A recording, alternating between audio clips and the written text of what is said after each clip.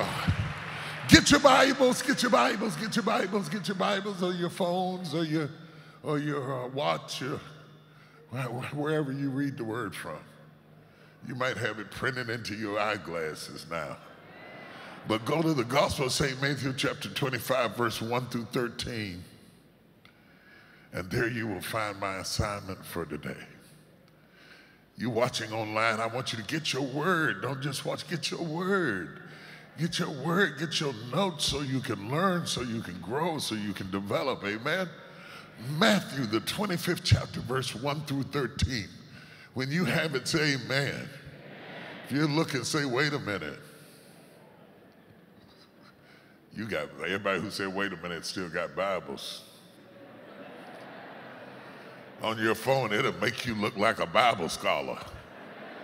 You can just punch it in, it pops right up. I still like the Bibles. I like to write term pages and write stuff in my Bible. I tell you, I appreciate it.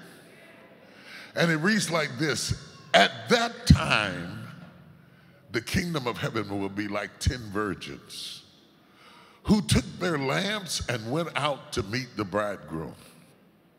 Now 5 of them were foolish and 5 were wise. The foolish ones took their lamps but did not take any oil with them. The wise ones, however, took oil in jars along with their lamps. The bridegroom was a long time in coming, and they all became drowsy and fell asleep. At midnight, somebody say midnight. At midnight, the cry rang out, "Here's the bridegroom, come out to meet him." Then all the virgins woke up and trimmed their lamps. The foolish ones said to the wise, check this out, "Give us some of your oil." Give us some of your oil. Give us, can we borrow a cup of oil? Give us some of your oil. Our lamps are going out. "No," they replied, "there may not be enough for both of us, and you instead go to those who sell oil and buy some for yourself." But while they were on their way to buy the oil, the bridegroom arrived. The virgins who were ready went in with him to the wedding banquet, and the door was shut. Later the others also came. "Lord, Lord," they said, "open the door for us." But he replied, "Truly I tell you, I don't know you. Therefore keep watch, because you do not know the day or the hour." Glory to God. Can you say amen? I want to go back to that 9th verse. That's what really got me, that 9th verse. "No," they replied, "there may not be enough for both of us, and you instead go to those who sell oil and buy some for yourself." Look at your neighbor and say, "Get your own oil." Yeah, look at the other neighbor and say, "Get your own oil." Let's pray while we're standing. Spirit of the living God, fall fresh on us as I discuss with them what you have discussed with me. I believe you for blessings seen and unseen. I believe you to unravel the word and untangle it in such a way that we get an understanding and are enriched by the word of God. I praise you in advance for what you're about to do. Have your way, oh God, in Jesus' name. Someone shout amen. You may be seated. Yeah, let's go to work. Glory to God. The text before us today is normally an eschatological text that points to eschatological just means the end of all things, how all things wrap up.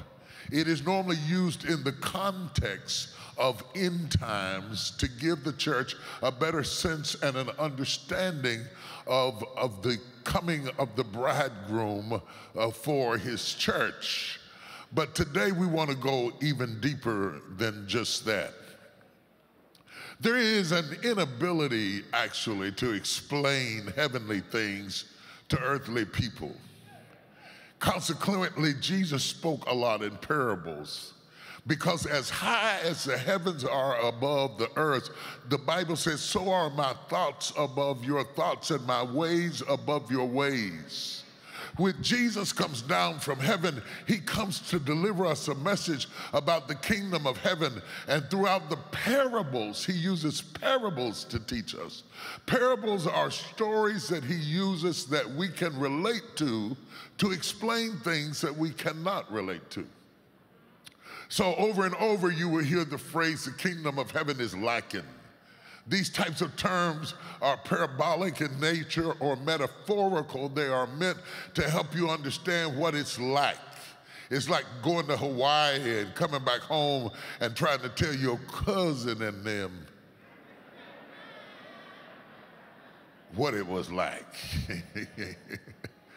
He uses these parables, he uses these illustrations, he uses his teaching to give us a deeper understanding of heavenly things, because he has come down from above and he's trying to explain spiritual things. And spiritual things are not visible things. And so he's using visible things so that we might have a deeper understanding of the truth that is set before us. A lot of what Jesus talked about was not the church. It was the kingdom. The kingdom is the bigger idea. The church is a part of the kingdom. But the kingdom is a sum total of God's plan for the world at large and what he's going to do both with Israel, with the church, and with all of us. The kingdom is the king's domain. It is an abbreviation for the king's domain, everything up under his authority. You remember in Isaiah 6 when it said that in the year King Uzziah died, I saw also the Lord high and lifted up, and his train filled the temple. Well, in the Bible days, the longer the king's train, the bigger the kingdom. And God's kingdom is so big that his train filled the temple. His kingdom is bigger than your community. His kingdom is bigger than your neighborhood. His kingdom is bigger than your ethnicity. His kingdom is bigger than your opinion. I hate to tell you this, his kingdom is bigger than America. I know y'all don't want to talk about that, but his kingdom is bigger than America. We think that God's kingdom is just America, so we sing, God bless America, and in other words, let the rest of the world go to hell. But in reality, what happens in one part of the world affects people in the other part of the world, and God is concerned about everybody. Somebody say everybody. You got to take the V out if you're going to do this right. You got to, yeah. Now, he is the master rabbi. He is the master rabbi, and a rabbi is a teacher. And when he rose from the dead and Mary saw him in the garden dressed in gardener's clothes, she thought he was a gardener until she heard his voice, and then she said, Rabboni. Rabboni literally means master teacher. So as we step into the text right now, we are stepping into the classroom of the master teacher. The master teacher. The master teacher. I kept thinking to myself of all the things to say about Jesus risen from the dead, to see him resurrected from the dead and meet him in the garden and call him the master teacher. That means everything that she had come to learn was a result of hanging out, listening at Jesus talk. And she was grateful not just for him being her Savior, but for him being her teacher. And I want you to know him as the master teacher. Amen. An uber teacher, an amazing teacher, an incredible teacher, an authentic teacher, a profound teacher, a prolific teacher, a powerful teacher, a life-changing teacher. Jesus Rabboni, the master teacher. The master teacher. He must have been amazing, because people would rather faint from hunger than to miss his class.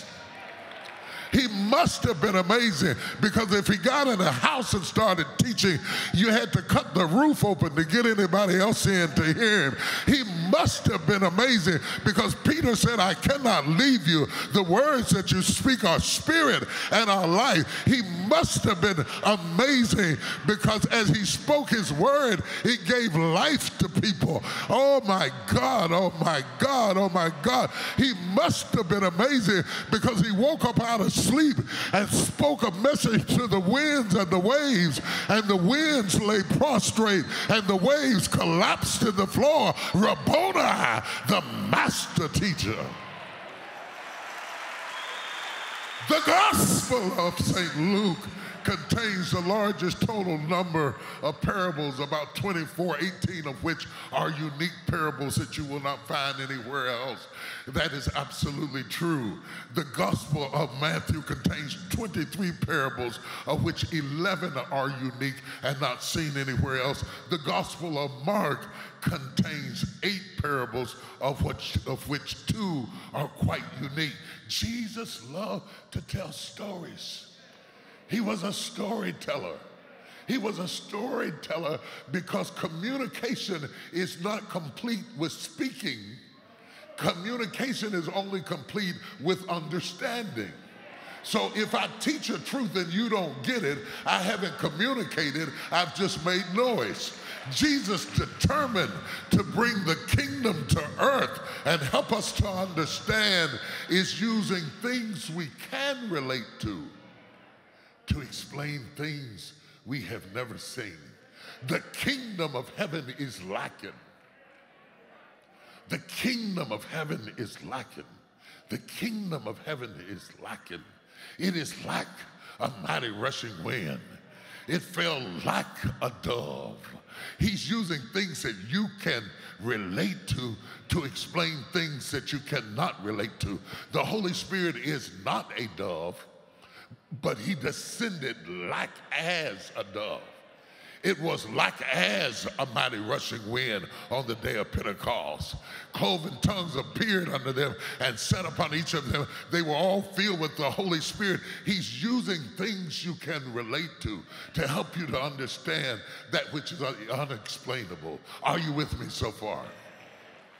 The last 3 parables center around how serious we take moments. This is a moment. This text is about a moment that came while they were asleep, a moment that came at an unexpected time, a moment that some of them were ill prepared for. He is teaching us to value and to prepare for moments that haven't come yet. How many of you are preparing for moments that haven't come yet?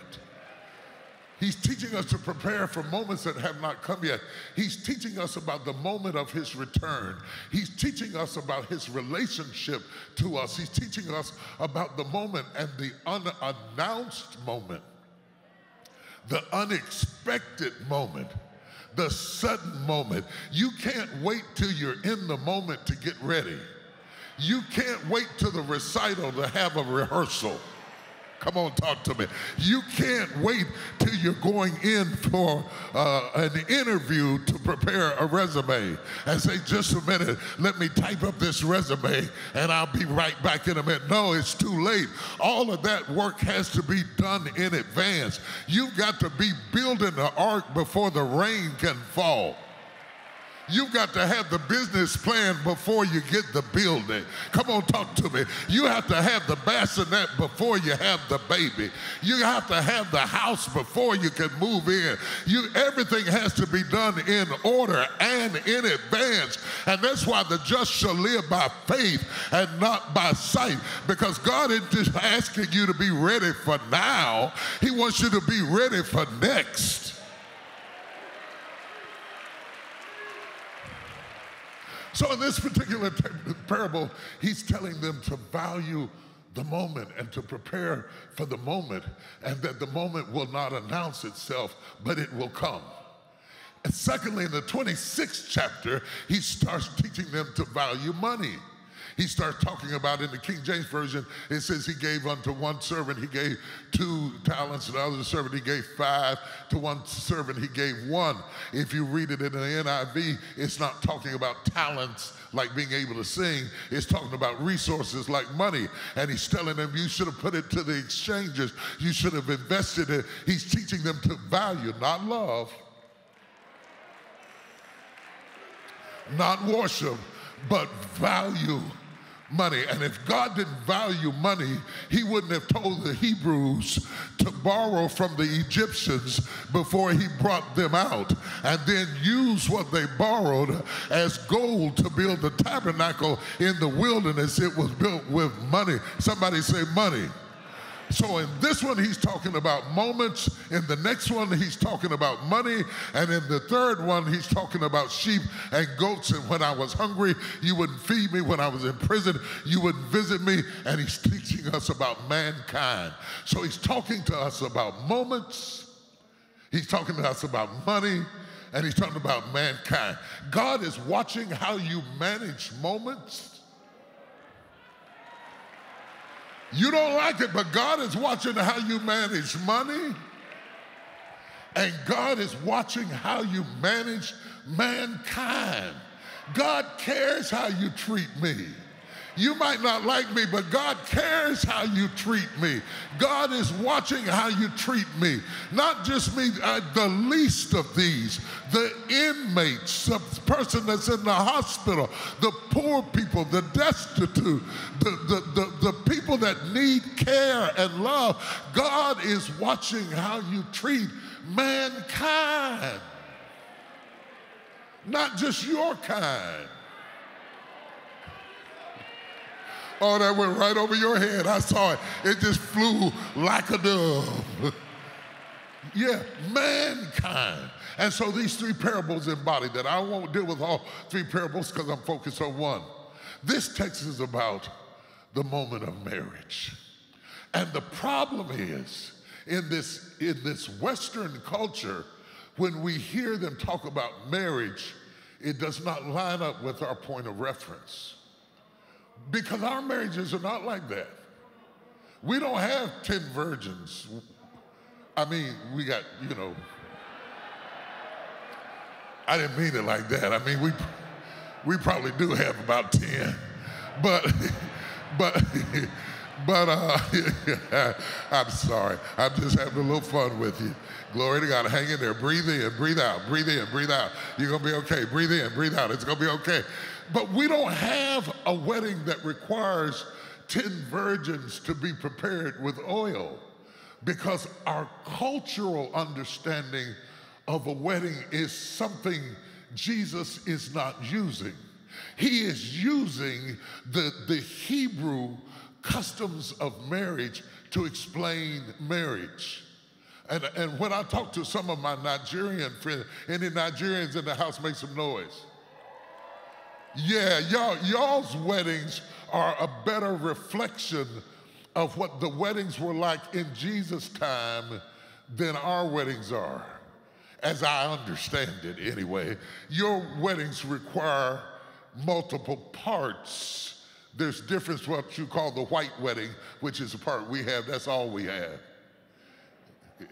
The white wedding, that's all we can afford. But when I describe the Hebrew wedding, I think you're going to really relate to it, because in the Jewish marriage, it included a number of steps.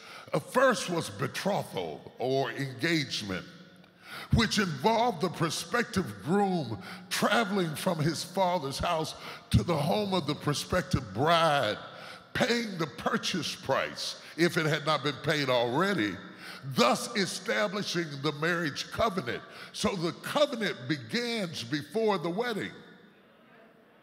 To be betrothed, or let me use a modern word, to be engaged, was a covenant. Sometimes the arrangement was made while they were children and they never met each other. And there was a price paid, gentlemen. There was a price. You didn't just get to marry her because she was fine and 5'9". it costs you something. I think if we paid a little bit more going in, we wouldn't end up paying so much going out. See, in our culture, you pay backwards. You have to pay to get out. In their culture, you had to pay to get in. You'll get it later, never mind. And so it cost him something to do that. And if the groom delivered the payment and paid the price of betrothal to start the engagement, it was as much a covenant as the wedding. That's why when Joseph heard that Mary was pregnant, he said, I'm going to put her away or give her a bill of divorcement, and they weren't even married yet because they were still in covenant. Are y'all getting it? You with me so far? You with me? Can I go deeper?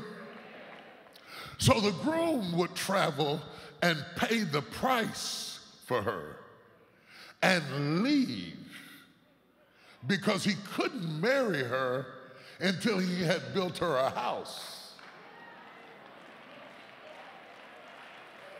And it was not uncommon for the groom to be gone over a year or more building her a house. Whoa, that kind of reminded me of, I go to prepare a place for you, that where I am, there ye may be also. I shall drink no more wine until I drink it new with you in the kingdom of God. In my Father's house, there are many mansions there. If it were not told, I would have told you so. But I'm not going to put you in one of them. I go to prepare a place for you. And when I come again, I will receive you unto myself, that where I am, oh, y'all aren't with me. So she's waiting for him to come get her, and she does not know exactly when he's coming. Her bridesmaids don't know exactly when he's coming. They have to be ready at a moment's notice. So, because once he comes, the celebration begins. There are two parts to the celebration. There is the wedding feast, which is crowded, or the marriage supper of the Lamb, where everybody comes, and you have to have a lot of people to come to the supper. And then there is the ceremony where only few can enter in. I need you to understand, because not only do we not understand the kingdom, we don't understand the parable because we don't get married like that. We drive down to the JP in a pair of blue jeans and a t-shirt and a ring that we got from Walmart, and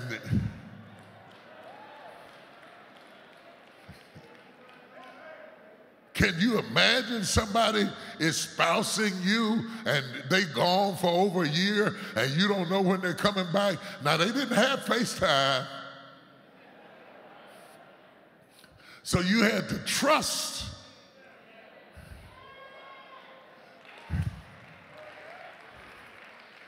And we're living in a time now, if you go to Walmart and stay too long, where you been?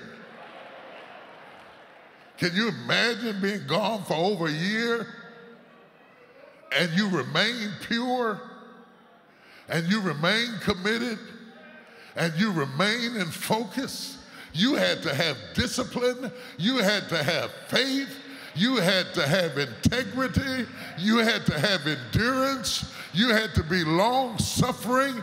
You had to be prepared, and you had to be clean. You had to be smelling good. You had to be fresh, because he would not take a bride that had spot, wrinkle, blemish, or any other such thing. You had to stay ready, for you knew not when the master was coming.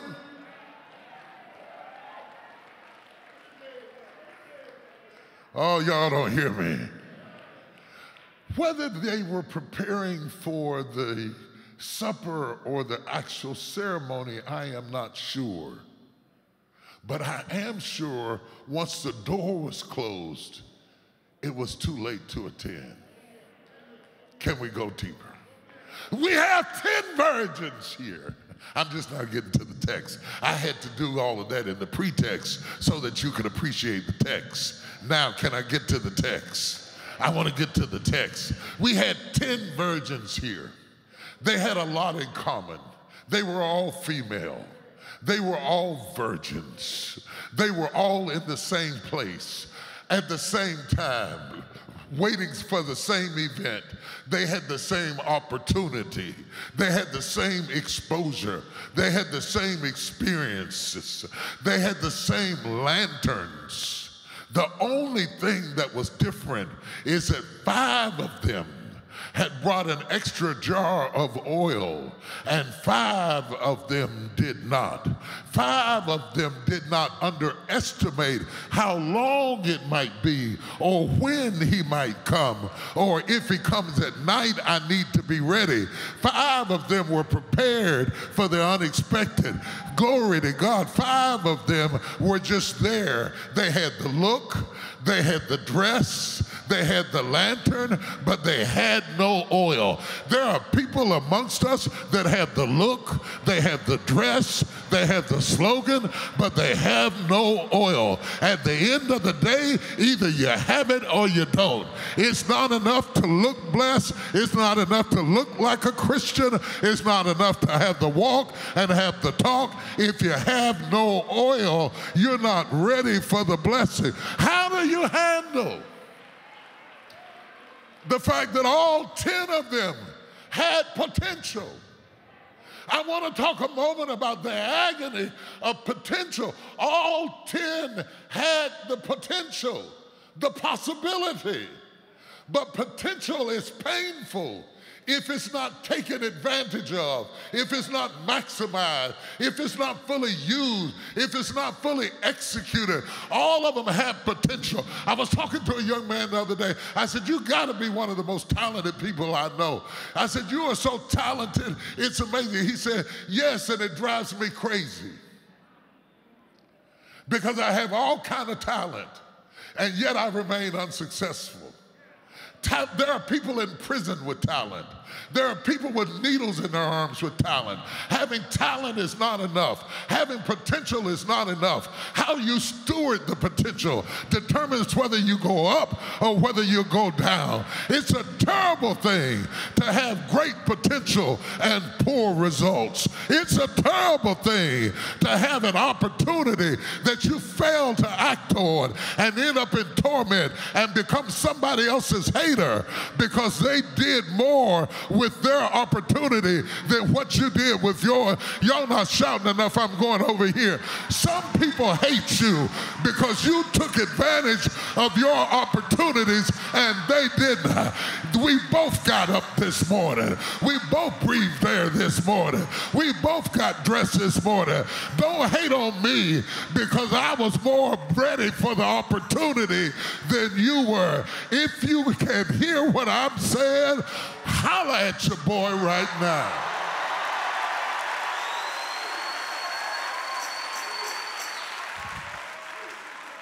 All God gives us is an opportunity. How we steward the opportunity is up to us. You can blame your mama, you can blame your daddy, you can blame your sister, you can blame your brother, you can blame your whole family, you can blame your community, you can blame your size, you can blame your weight, blame whatever you want to blame, but you're only playing games with yourself. You fell asleep with no oil, you fell asleep unprepared, you fell asleep because you thought it would be easier than it is.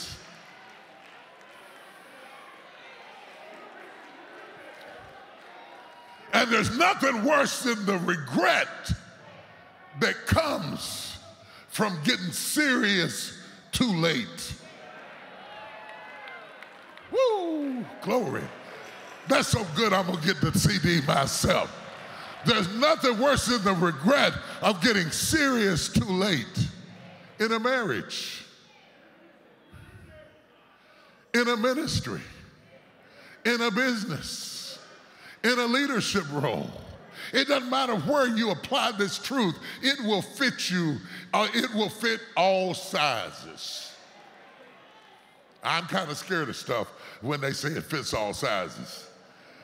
But this will fit all sizes. They were all in the same place at the same time, wearing the same outfit, carrying the same lanterns, and they all fell asleep. The wise and the foolish fell asleep. The prepared and the unprepared fell asleep because the bridegroom tarried so long. They fell asleep. We're dealing with a sleepy church. I'm going to say that again from the steps so you can hear me. We're dealing with a groggy church. If you don't have church on Sunday, we don't see you. We're dealing with a groggy church. If we clap too long, it gets on your nerves. If we don't clap enough, it gets on your nerves. We're dealing with a groggy church. If you have to walk too far, you don't come. We're dealing with a groggy church who leaves during the altar call. We're dealing with a groggy, sleepy, lethargic, indifferent church, what the Bible calls a lukewarm church. But I came to ring the alarm this morning. I came to sound the bell. I came to wake you up.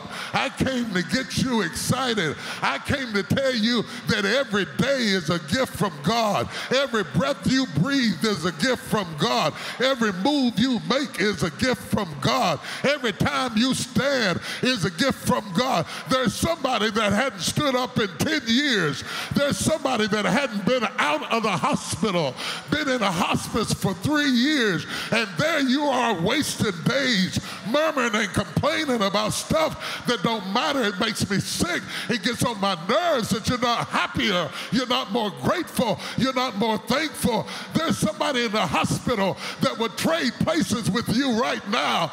There's somebody in the nursing home that would trade places with you right now. And if you don't want your life, give it to somebody else.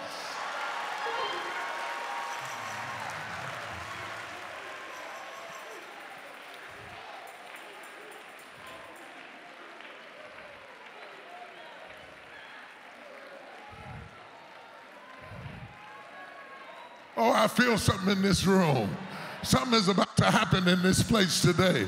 I feel some gratefulness coming up in somebody's spirit. I feel somebody growing up in this room right now. I feel somebody waking up out of their sleep right now. I feel somebody that's about to seize the moment, that's about to take advantage of now, that's about to step into the opportunity that you've been given. I feel somebody in this place that's starting to recognize I'm blessed, whether I'm in the city or in the field, whether things are going good or bad. I'm blessed in the city, I'm blessed in the field, I'm blessed in my uprising, I'm blessed in my downsetting. I'm blessed, I'm blessed, I'm blessed. I'm blessed with my single self. I'm blessed with my married self.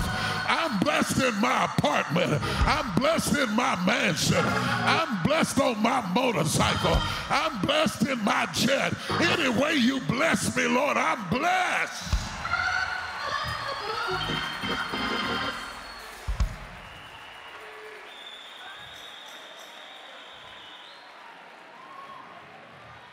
What good is potential without preparation? Somebody shout preparation. Look at your neighbor and say preparation. People who are in preparation don't have time to be haters, don't have time to be gossipers, don't have time to read bloggers, don't have time to respond to foolishness because you're in preparation. I want the folks that are in preparation to make some noise in this place.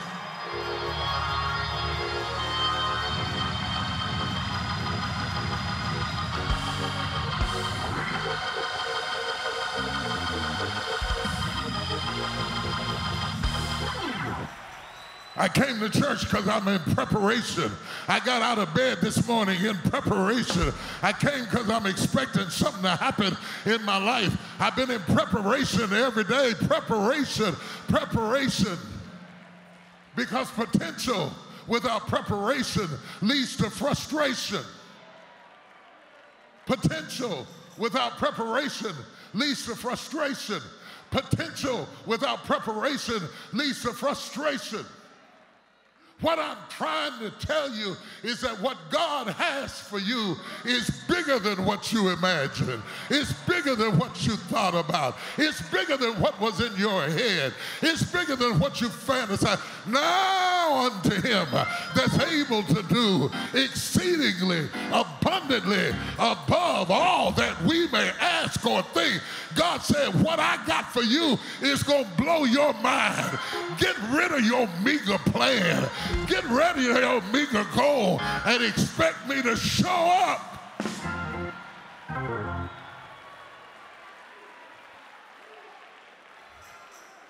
All my extra oil people, make some noise in this place.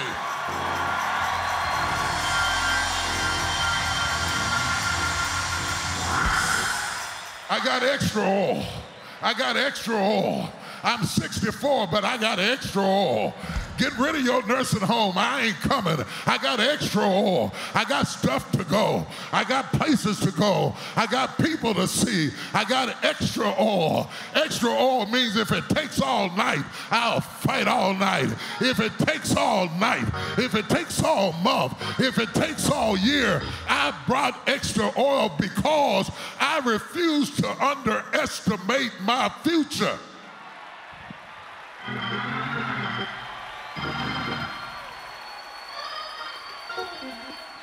Fist bump somebody and say, I'm getting ready. I might look like a fool right now, but I'm getting ready. I'm getting ready for something that hadn't even happened yet. I got some just in case oil. I got some I wish a devil would oil. I got some oil down inside of me. Don't start nothing, I'll fight back.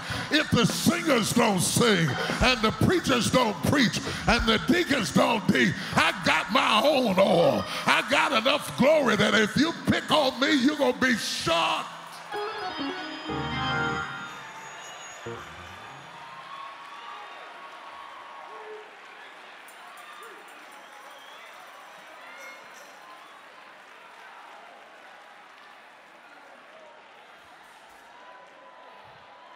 Somebody shout preparation. You have got to get past this. The least I can get by with is what I'm going to do. Having a lantern with no oil means you're dependent on him coming during the day and at midnight.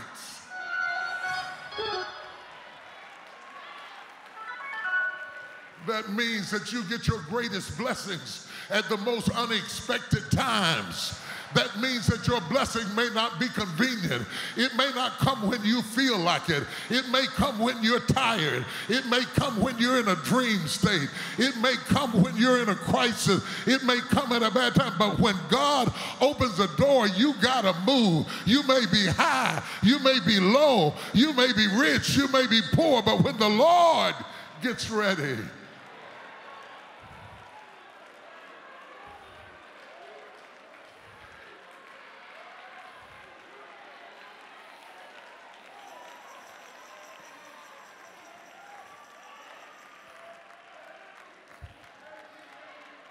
get ready, get ready, get ready, get ready, get ready. Get ready, get ready, get ready, get ready. Get ready. That's the whole message in a nutshell. Get ready, get ready, get ready, get ready. Eyes have not seen, ears have not heard, neither have entered into the heart of man what God has in store for them that love him. And if you're not ready, you're foolish. 5 were wise and 5 were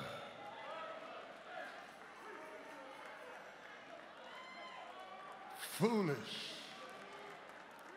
It is foolish to underestimate the power of an opportunity.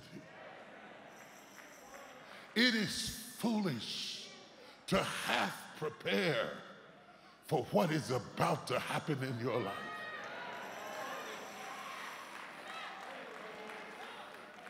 And like most foolish people do, when the time came and they weren't ready, they looked to the wise.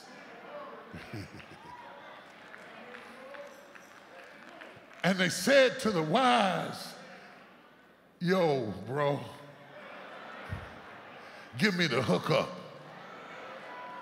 And I'm saying, yo, bro, ain't no hookup over here. Get your own oil. Turn to somebody and say, get your own oil.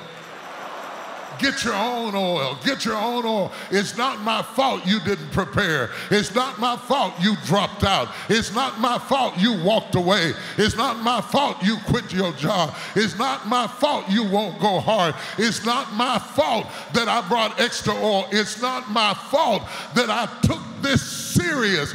I don't know who I'm talking to, but I feel like I'm talking to somebody.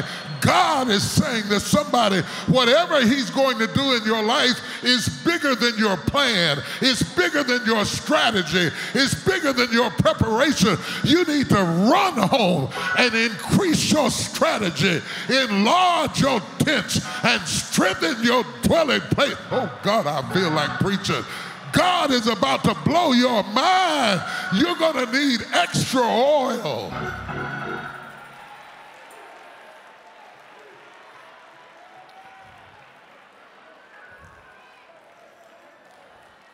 Somebody shout extra oil.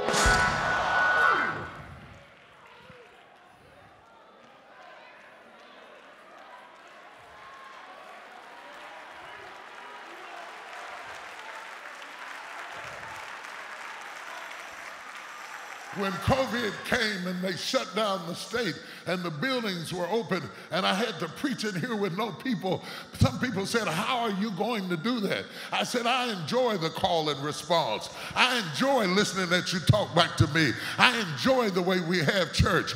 But just in case you don't come, I brought my own oil. I brought my own push. I brought my own drive. I preached almost a year with nobody in the building but my wife and a couple of more because I got enough oil down inside of me that they can turn the camera on while you're at home and I can still do what I gotta do because I got enough oil. Do you have enough oil that if you don't have what other people have, you can make it?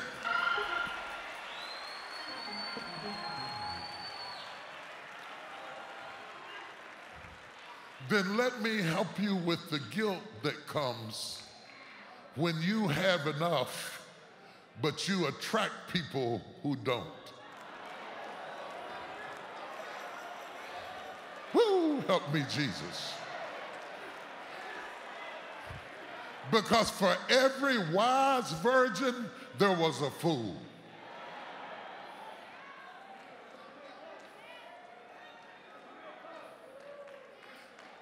Isn't it amazing how you attract people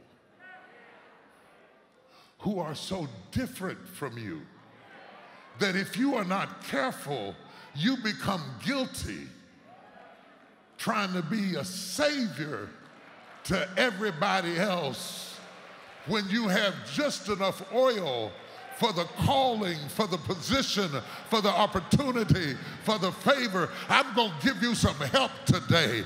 I'm going to give you some resources today. The Bible said, tell them no. Somebody shout no. Oh, I just set somebody free. I just set somebody free. Somebody just got free in here. You've been wanting to say no, but you said, I can't say no. I'm related to them. I can't say no. I grew up with them. I can't say no. I'm in love with them. I can't say no. I feel sorry for them. But I'm going to help you out. Open your mouth, holler through your mask, and shout no. Wisdom demands that you know how to say no. You can't be a wise virgin and not say no.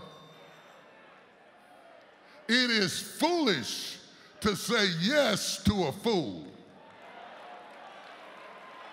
If they wasted your oil, oh, y'all don't hear what I'm saying. If they wasted their oil, they'll waste yours too. And you're so busy being nice that you are saying yes to a fool. So the wise virgins were wise enough to say, no,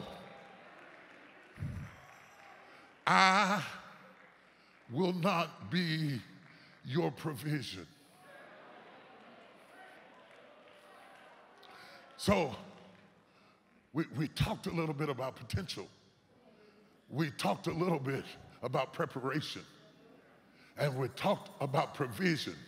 Foolish people think that wise people are their provision. I'm coming against, y'all pray for me, because I'm coming against a strong spirit. I'm coming against a spirit that's killing us. I'm coming against a spirit of entitlement. They think they ought to have your house. They think they ought to have your car. They think they ought to have your favor. They think they ought to have your relationship. For every wise person in here, there's a fool trying to burn up your oil. And the answer the Holy Spirit gave you today is to just say no. I release a no spirit in this place. A no. Get your own oil.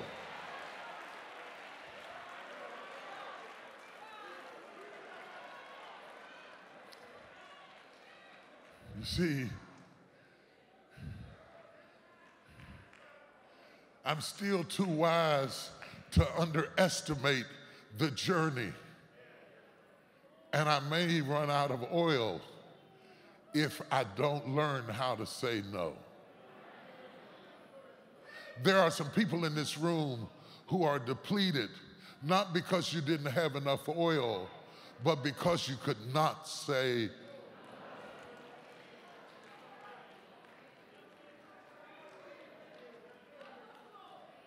While other people are being delivered from drugs and cocaine and domestic violence and all those other wonderful things that they're being delivered from, you need to be delivered from people.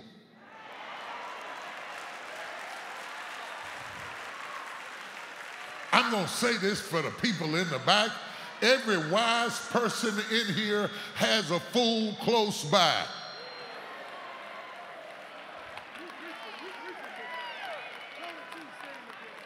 That's what the text says. 5 wise, 5 foolish. Every wise virgin had a fool trying to get your oil.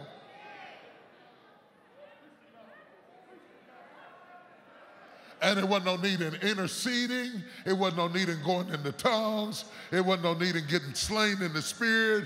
Just say no.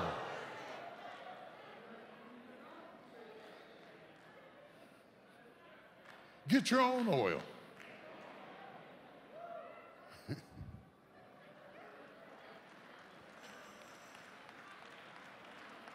I don't know how many more hills I will have to climb. It's midnight. I don't know how far I'll have to go before daybreak. This is somebody who is wise enough not to underestimate that just because you are elected and selected doesn't mean that you won't have to face adverse conditions. I need oil enough in case it's harder than I thought. In case marriage is harder than I thought. In case raising children is harder than I thought. In case opening up a business is harder than I thought. In case pastoring is harder than I thought. In case being an entrepreneur is harder than I thought, I have to have reserve. We are in a season right now where reserves is all that matters.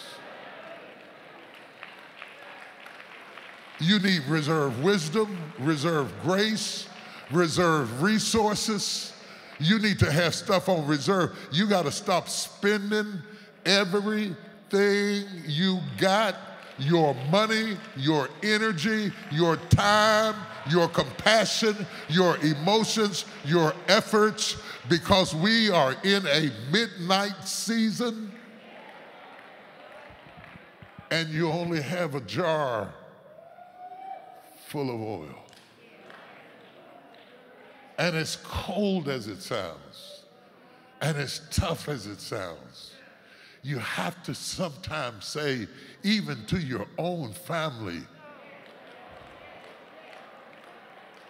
ooh, who said that? Get your own oil. Say it with me. Get your own oil. Say it again. Say it again. I don't counsel people like I used to. I might do one or two. If you don't get it by that second time, I refer you.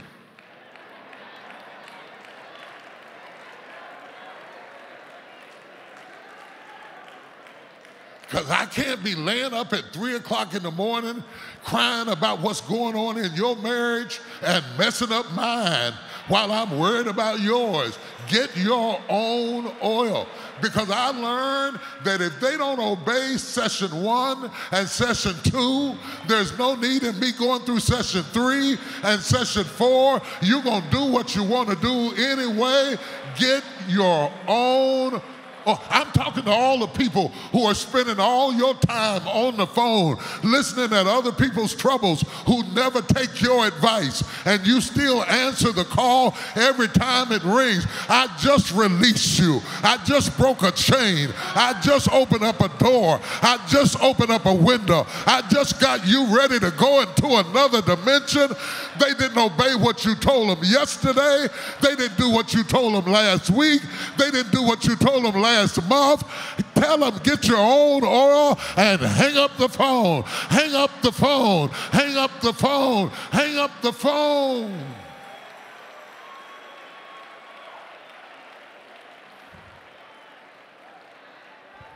Behold, the bridegroom cometh. And what got me is all 10 of them trim their wick. What y'all trimming your wick for? Why would you trim your wick?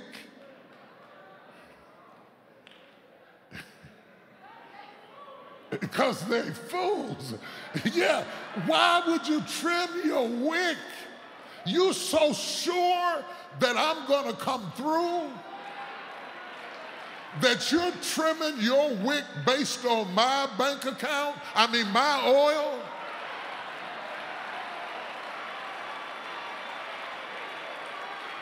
You're spending my money, you're spending my wisdom, you're spending my time. What you trimming your wick for?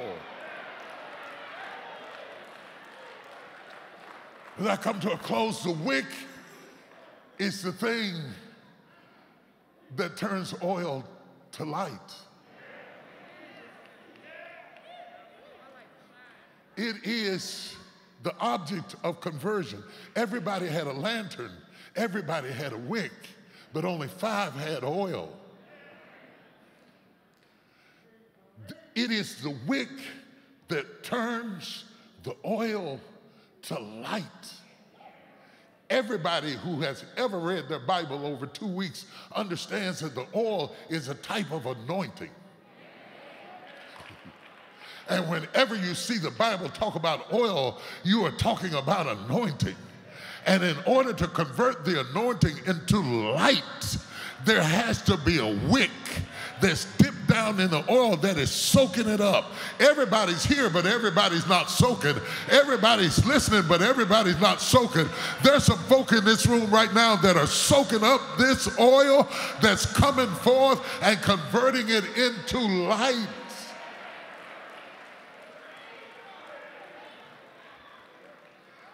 So the wise virgins left. They have left the building. And they told the foolish ones, get your own oil. And the wise ones went in to the ceremony or the supper, and the bridegroom closed the door. Yeah. What do you do when by the time you get your oil and get yourself together, the door is closed? By the time the foolish ones took life serious, by the time you recognize that life is not a game, by the time you recognize that you are not a kid anymore, that it ain't about you being cute with your broke self, with your dysfunctional self. Yeah, you fine, but you crazy. It's not about. You got all kind of selfies posted everywhere and no retirement. You got on Gucci underwear and can't send your kids to school. You a prophetess, but you can't see how to own your own place. Oh, I'm gonna make somebody mad. I'm gonna make somebody mad. I'm gonna make somebody mad. How can you be that anointed and have no lights? You need to dip your wick in that oil and convert some of that anointing into enlightenment. I'm almost close. The oil is the thing that's missing. We got people who can sing like never before. Never in the history of the church have we had people who can do the kind of riffs that they do now. All kinds of stuff, all kinds of talent, all kinds of instruments, all kinds of buildings. We've never had buildings like this. We've never had opportunities like this. We've never had information at our fingertips like this. There's nothing you can't Google. There's nothing you can't find. We've never been exposed to education with the click of a button like this. So we've got more lantern, but we've got less oil. The old folks didn't sing good, but they sung with power. They didn't have 5 riffs, but they had a glory. The old church didn't have padded pews, but there was a glory that would hit the church. The power of God would saturate the church. People got delivered in the church. We survived atrocities in the church. You know what we need? We need more oil. We need oily preachers. We need oily singers. We need people playing instruments until the power of God knocks you off the instrument. We need the kind of oil that comes down in the church where witches don't feel comfortable in the service. We need the kind of oil in the church that binds people together, that heals yokes, that tears down barriers, that opens doors, that loosens the bound, that sets the captive free. We need the kind of oil to come in this place that depression cannot come in here, fear cannot come in here, suicide cannot come in here. We need the kind of oil that will break yokes and tear down barriers and open doors. We need the kind of oil that'll give you favor on Monday. We need the kind of oil that will loose resources from the north, the south, the east, and the west. We need the kind of oil that'll set before you an open door. We need the kind of oil that'll bring your children into alignment. We need the kind of oil that will pronounce generational blessings until you and your daughter, you and your son, you and your grandson, you and your granddaughter are walking in the supernatural power of God. We need the kind of oil that covers our families, that covers our bodies, that covers our resources. We need an oily praise. Can I get an oily praise? I need 3 minutes of an oily praise.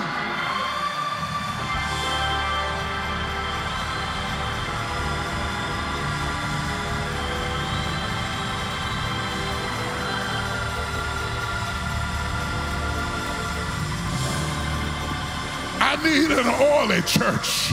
I need an oily church. I cannot come from substance abuse and sit up in a dead, dry church. I need something that will counteract the addictive behavior of my past. I got a devil to fight. I need some oil that'll drive my devils away. I need the kind of oil that will renew my mind and quicken my spirit. I better stop, but I feel oil coming in this place right now. The walls can't stop it. The roof can't stop it. The pews can't stop it. The mask can't stop it. If you open your mouth, God will release glory in this place. Father, I stretch my hands to you. No other help I know. Throw your hands up and let God send his oil. Oil over death, oil over fear, oil over suicide, oil over anger. God is sending fresh oil, fresh oil, fresh oil. I got oil for sale. I got oil flowing. Anybody want some oil?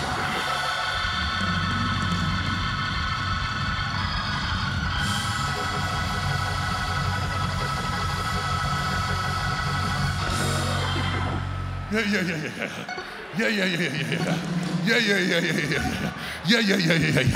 I'm talking about oil. I'm talking about oil that'll last past a benediction. I'm talking about oil that'll get in the car with you and have you sitting in the parking lot with tears running down your face. I'm talking about the kind of oil that'll get in your spirit and drive depression. I drive suicide right out of this building right now in the name of Jesus. If you've been feeling depressed, this word is for you. Put some oil on it. Let the oil of the Holy Ghost flow in this place right now. In the name of Jesus. Shout yes. Behold, the bridegroom cometh soon, and very soon we are going to see the King. Time is winding up. It's winding up. We've never seen our country like it is today. It's a sign that time is winding up. Behold, the bridegroom cometh. Go ye out to meet him. He's coming in clouds of glory. Shout yes.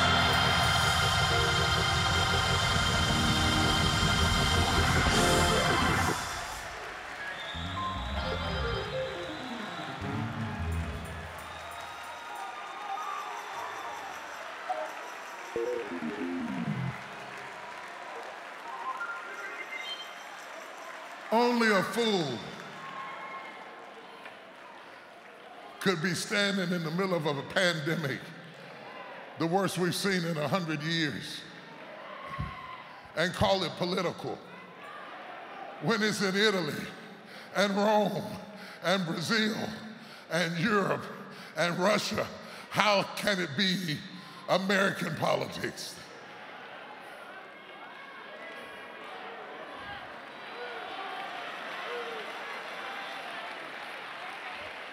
How can a mask take away your freedom, but a seatbelt don't bother you at all?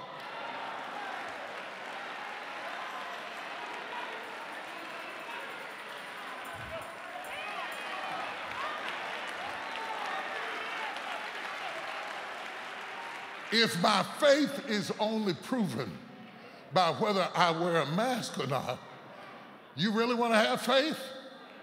Leave your door unlocked. Leave your pocketbook in your car and your door unlocked. Let's really play faith. Let's walk across Interstate 35 with our eyes closed. Let's really believe God. I mean, we're going to really struggle. If that's what faith is,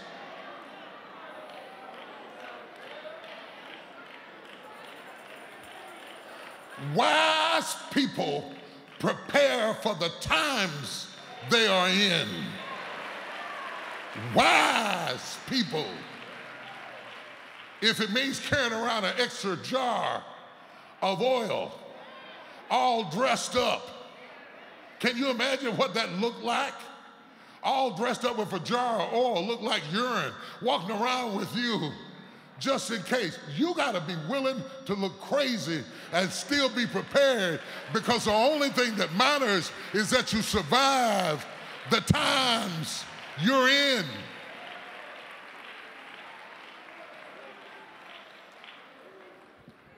I was watching, I had the news on down low, and I was reading my Bible, and I was studying my Bible, and the news was in the backdrop.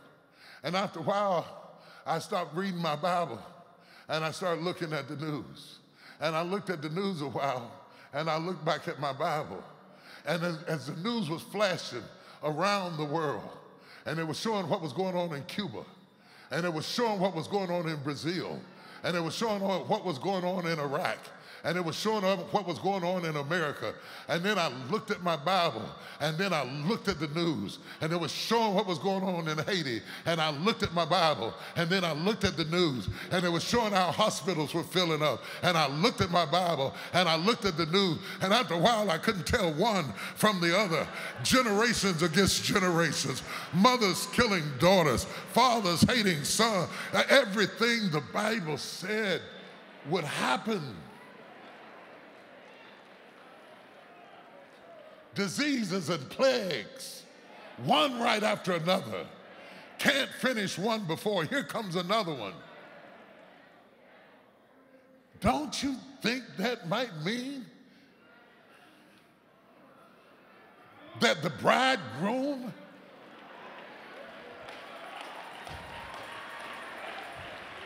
Jesus said, when you see these things at this time, it is a sign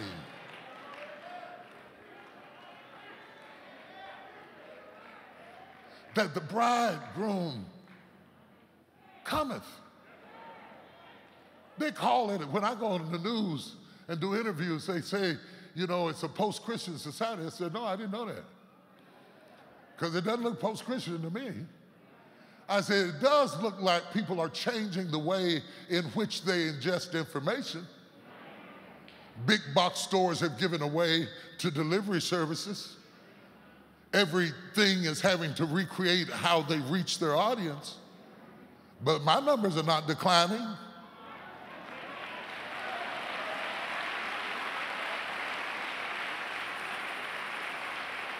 Any given Sunday, there's 29 to 32,000 people on YouTube.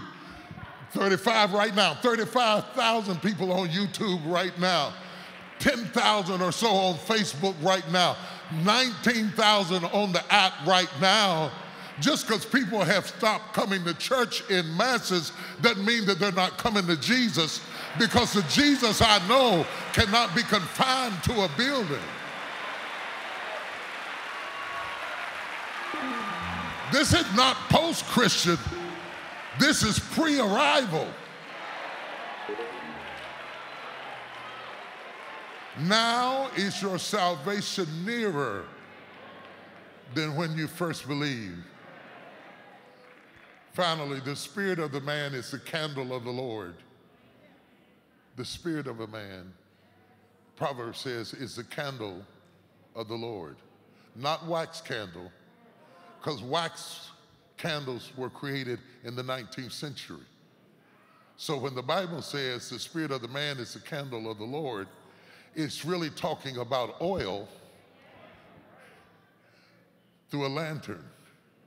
The spirit of a man is the place where God illuminates revelation. The spirit of a man, not the flesh. Everybody dancing doesn't have revelation, and everybody has revelation is not dancing.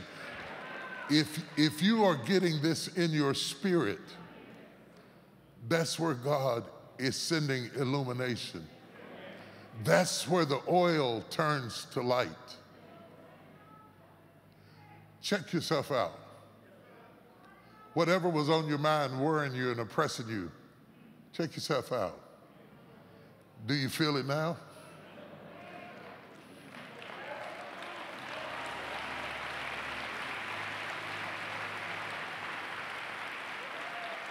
You know why you don't feel it? You drug that thing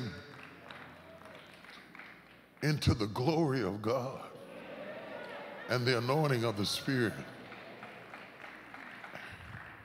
Wonder what would happen if you did that in your living room, if you did it in your kitchen, if you did it in your house. This is not a post-Christian era. It might, because of various situations that we're going through, be a post-church era where people are coming to church less. But just because they're not physically in the building, there are way more people watching me through that lens than who are in this building. And all of those numbers I gave you, that's just streaming. That's not even touching television. Our messages are being translated right now into how many different languages? 50 different languages right now. There are people watching us at midnight right now. There are people who are up at 2 o'clock in the morning to watch this broadcast right now. How does somebody get out of the bed at 2 o'clock in the morning to hear somebody preach? No, it's not about hearing me preach. It's midnight.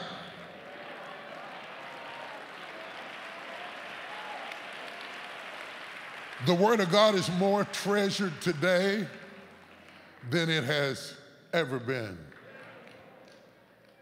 One company says we get more engagements than anybody in the country except Lady Gaga. Engagements is where people activate, respond to a page or a post or information. People are hungry. They don't care whether you're black, whether you're white, whether you're blue, whether you're green, whether you're a woman or a man. If I have a car wreck, I do not examine the paramedic.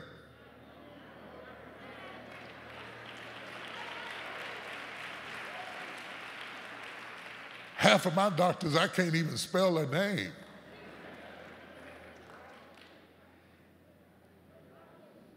But if you can fix this right here, if you can fix this right here, if you can fix what's going on right here, this is not about color. It is not about politics. It is not about denomination. It is about midnight, and the cry is being made, and who's got oil and who doesn't. Anybody feeling kind of oily right now?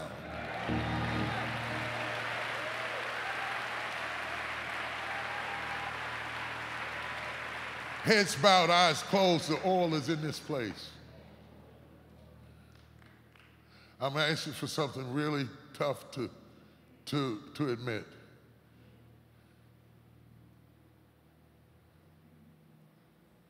Are you foolish?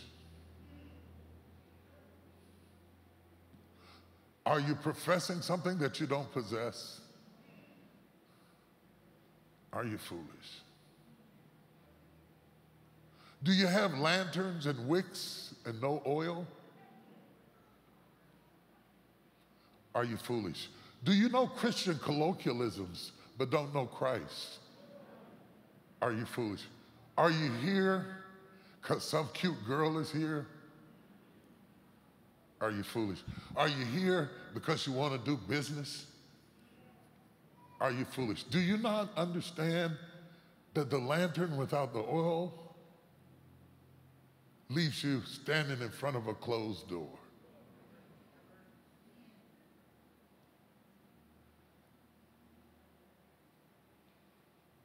If the foolish virgins would have recognized their foolery sooner, they would have gotten in. I'm just asking you. Have you been foolish? Whatever you value, what good is it? with a respirator in your mouth.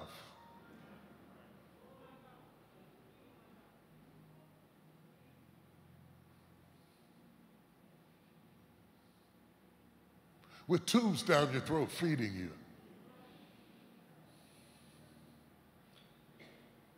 Are you foolish? I know you're cute, but are you foolish? I know you're smart. I know you're educated, got more degrees than a thermometer, but come on. This is not about knowledge, it's about wisdom. Wise, foolish. Do you know Jesus?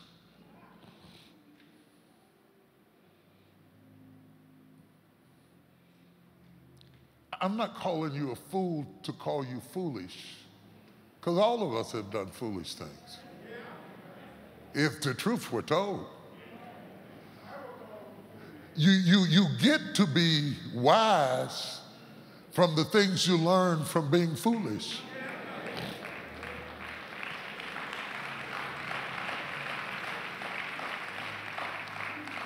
If the Holy Spirit is drawing you, and would you stand just a moment so nobody has to crawl over you? If the Holy Spirit is drawing you, if you're able to stand, if the Holy Spirit is drawing you,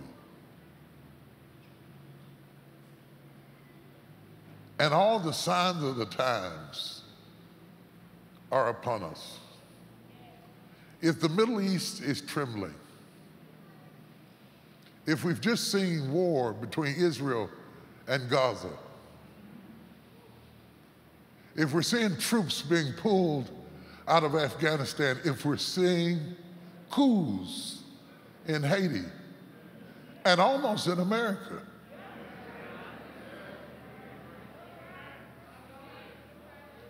if we're seeing earthquakes, if we're seeing buildings collapse like pancakes and nobody knows why,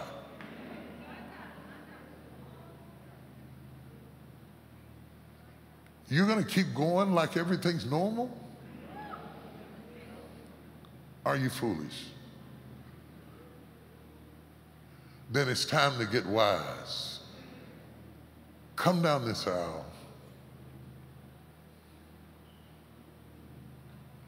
with one thing on your mind: to meet Jesus.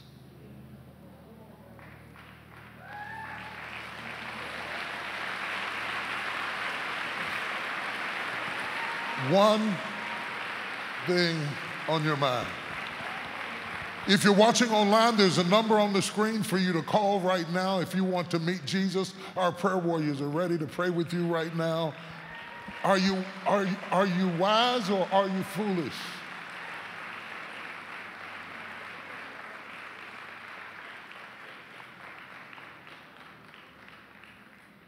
It's not about being perfect. The people who have oil are not perfect. They're prepared.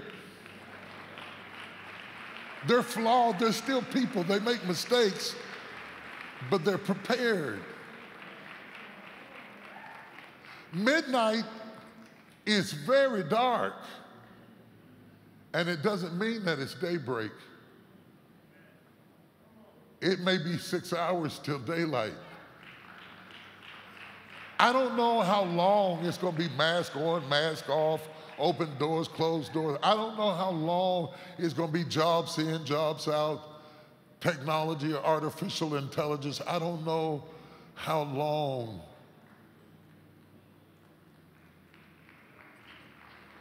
Are you foolish?